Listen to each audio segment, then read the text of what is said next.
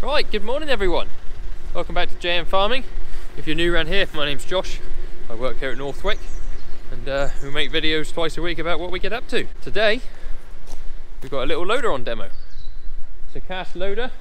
Its model number is a 23T. This is it. No idea what that means, but it is a tiny little loader. It has got a telescopic boom on the front, and we'll have a look at that in a bit more depth in a minute. So I've got to do some stuff with the little forklift first. I need a pallet of stuff moved for feeding, but what we'll do is we'll do what we need to do with the forklift first, and we'll take that down to feed the calves, because my bucket has currently got the brush attached to it, so that is not ideal. So what we need to do with the little forklift, which if we get on well with that sort of thing, we're sort of looking at going to something like that to replace this little Marston forklift, just because it will have a bit more use. It'll be able to help clean out the sheep shed and that. We hire in a skid steer normally to do that, and we've got one of those coming soon as well, but that's what that is here for on demo. Got the forklift here, it's already running. Had to jump start it because I didn't want it to start. We need to go move some pallets, so we will do that first.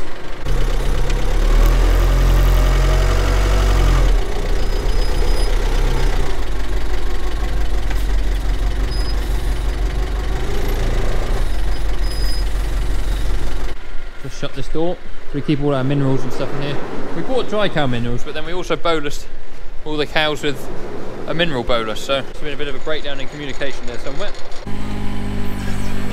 We've got Bruce on it.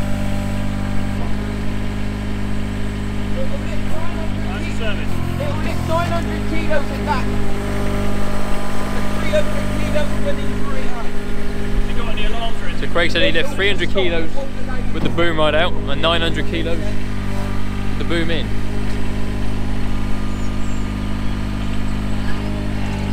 Go pick something up. Blend. There's some silage down in the silage mill. Pick up some blend. You got a full set of weights. Yeah, you can get more for it as well, I think. You got a tow bar. Look at that. Come on. Back left, right, and it's big. Oh, I see. Yeah.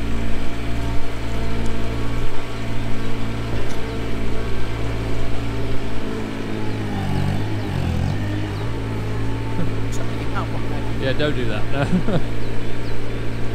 I wonder if there's enough in the bucket to feed them. Probably is. Probably. Yeah.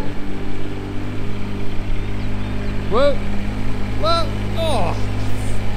That's what you got to watch, isn't it? Yeah. That's what you got to watch. Where do you want it go? I'll meet you down the beef shed. I need you.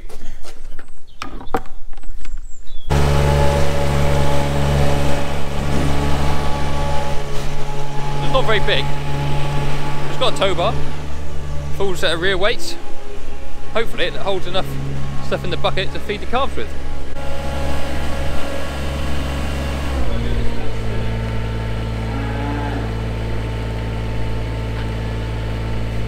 Hey, calves.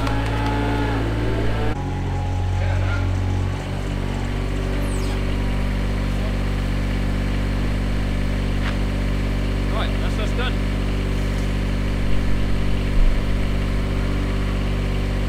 All done? Yep, all good. See if we can spin it round in this space. See what the turning circle's like. It's weird because the cab moves but the back doesn't. Look at that. Keep going. Oh, Nearly. nearly. If you went right, wide left, you'd have been alright.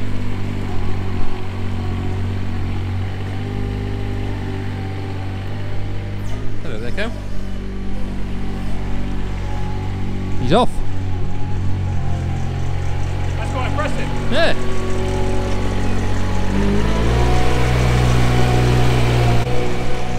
Right. Calves all look happy.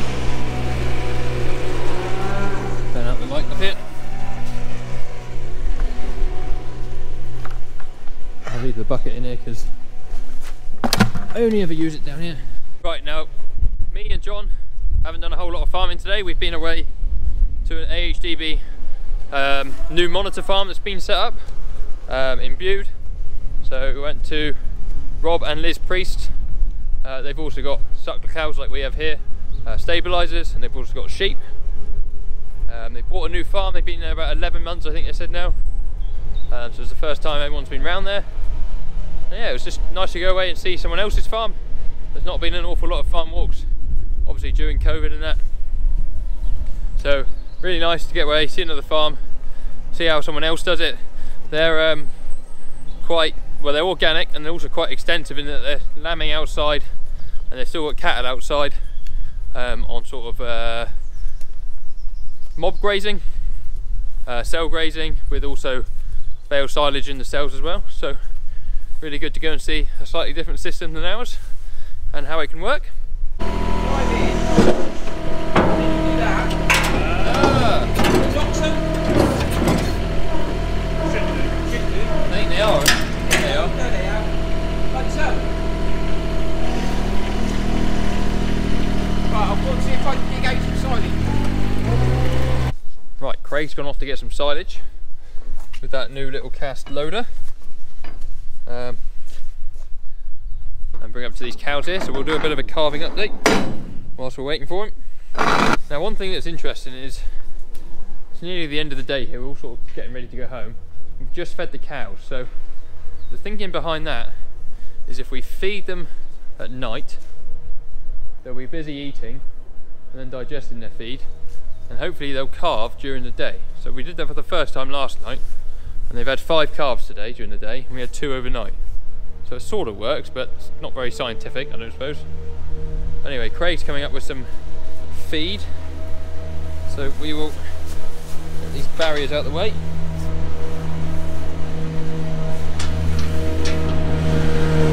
Here he is, flat out.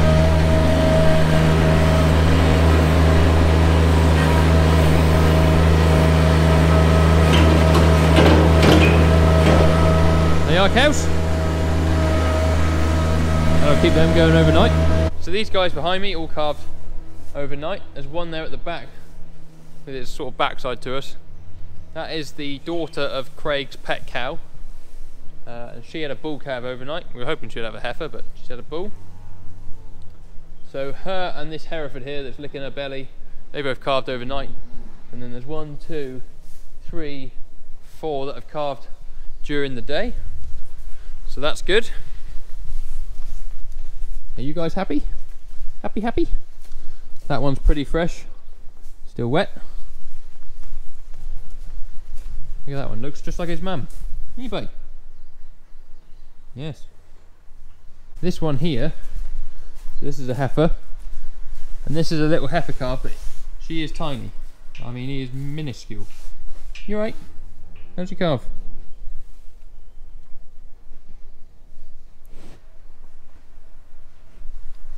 But she does get up and suck, and she's perfectly fine, so hopefully she'll be alright. You can see we're thinning them out in the shed. Every cow now that is left to calve is now up in this shed, so we can see all of them on the camera at night, which makes life a little bit easier, because obviously we can't see the other shed on a camera. These are still all the heifers, other than that black cow there. She's had a couple of calves before. Craig's just taking this silage around the corner. We've got 2 cows in here. One of them is a cow that had dead twins when we started calving, and the other one is very high breeding for yoni, so we want to keep her separate from the rest of the herd. He's off. Yeah, so this one here, she unfortunately had a dead set of twins right at the beginning of calving.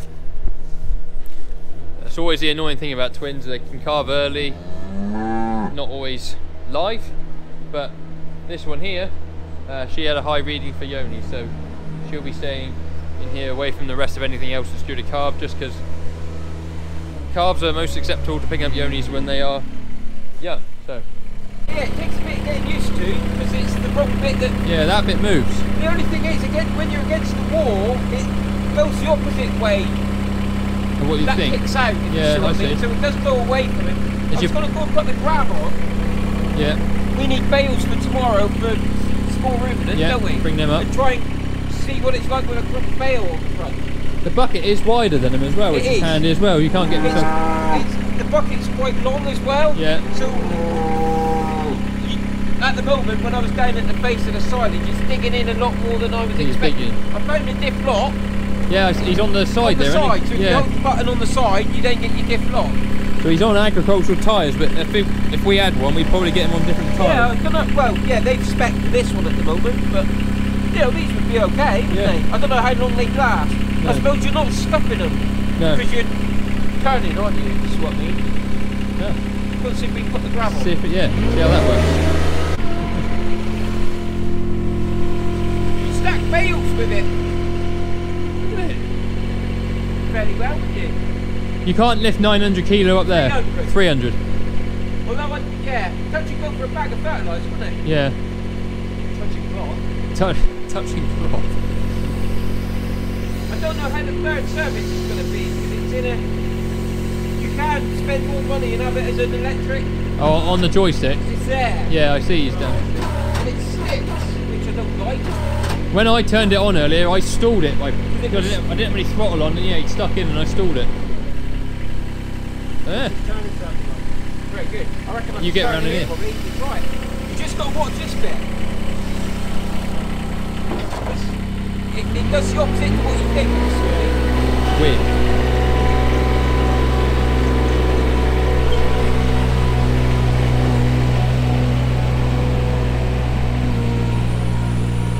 Look at that. Not like you mean. You can only get in it one side, I've just realised. Yeah. You need to get one dry wet leg, only one wet leg. So John Deere 2650. No, it's all like John Deere 2650. Yeah.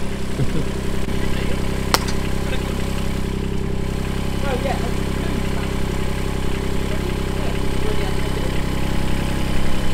A lot of, they've adjusted the handbrake, so that's on, that's one button on the dash. Oh, it's like the forward. Yeah, so it's just like the static, forward and backward.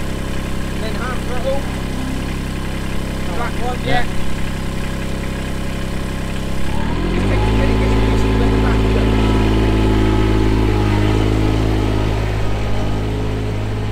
No. Oh, so that's it. That's it.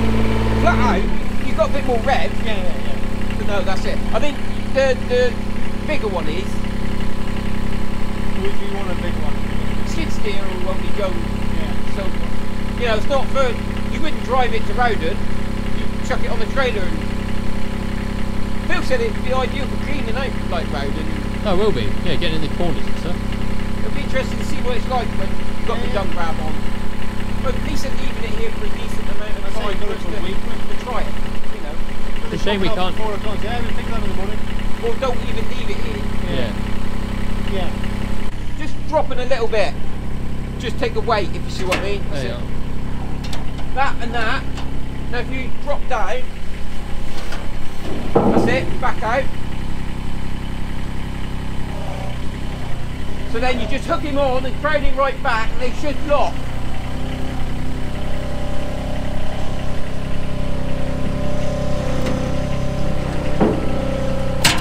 So, Oh, I stalled it. Broken. It's hydrostatic and you stalled it.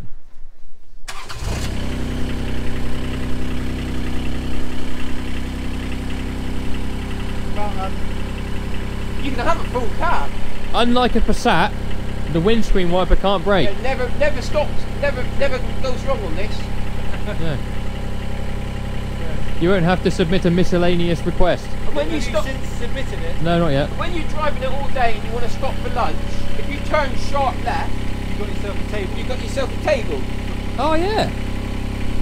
Yeah, quite up. I guess that's how you get in the engine, is it? Yeah. You've got to turn left to be able to get in it. No, both the orange bits come on. Oh, they do. Yeah, then you That's very or you, yeah.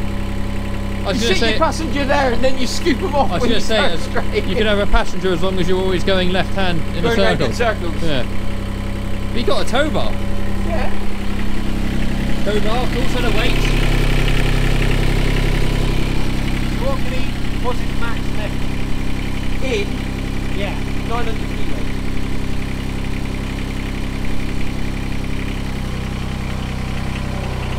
And to be honest, the 35, which is the bigger one, is only 1,000, so you're only gaining 100 kilos, I think. How much bigger is it? I don't know. That's the only thing. The lady who bought the 35 they had wasn't very happy. Wasn't happy enough to let other people come and have a look at hers because of COVID restrictions. You see what I mean? 35 I went up to see really. Not this one. Or 33, sorry, not the 23. This is one of the smaller ones. They do, there's like 6 or 7 in the range.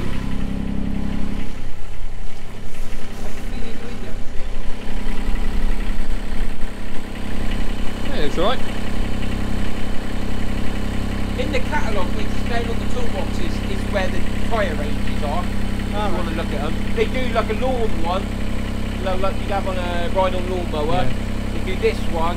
Then they do that, like I say, I don't know how to explain. It's like you get on a cherry picker. It's like a wide agricultural tread, if you see what I mean. Almost like a balloon tyre tread. Like you have on the front of the 3CX. Yes, Like that wider traffic jump, which is what I would call more of a handler tyre. And the diff lock, you've got diff lock on it, so when you push it, if you hold the red button on the side, if you look on the dash, look, and you press the button, the diff lock light comes on. So then you've got 4-wheel drive. What do you drive on normally then?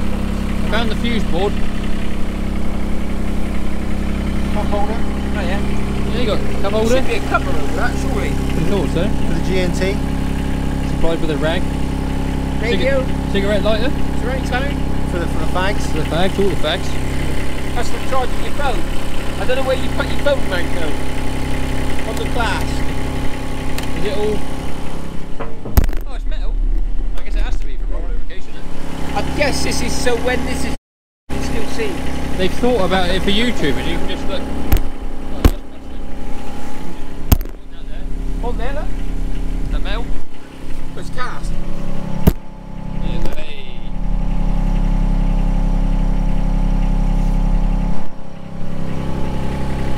Yeah. Doesn't look too bad, you know. That fuel. Got the fuel cap in there. No, fuel, diesel. Oh, Diesel back in. There's the oil. Gauge on the dash, I guess. Diesel gauge. Oh, he's done 13 So hours. on the others, you can have. I think that's where your gears. You can have like heavy dig. There's like 3 different modes you can have it on in the higher up range. I know you want to press it. This is basic range. I'm going to press it. Go on then. Fucking awesome. This is basic range. Is that like a trick? It must be. Self-destruct. Boom. Ah.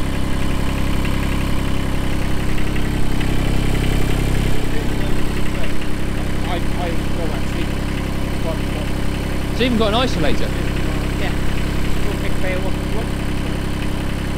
I don't know if you can. I guess you can't turn it off because it's on a normal spool. Well, I guess It's he's on on, that one. That one, isn't it? Yeah. I don't know whether that depressurizes. I think that's the boom, isn't it? Yeah, try the other one.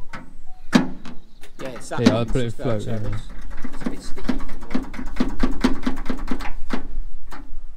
I don't know whether he's meant to be like that, so if you had like a wood chipper I was or gonna say, something or on like a the front, brush or he something. would be going all the time. But that one doesn't. No, that's your boom. Yeah, go and see if you'll pick up a bail. We should do. Took him aside, Craig.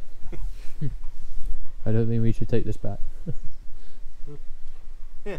Okay. The big boy grab on. Just me.